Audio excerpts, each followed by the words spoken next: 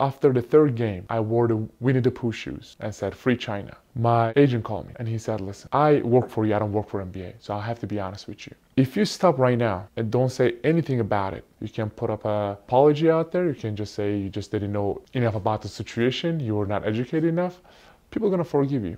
If you wear another shoes, if you say another thing, then I'm sorry, but I'm not gonna be able to get you another contract after this. And if I could have played another 6 years in the league, sign like around 6 or 7 million a year, endorsement deals that I could have get with commercials, blah, blah, pretty much around like 40, 45 to $50 million.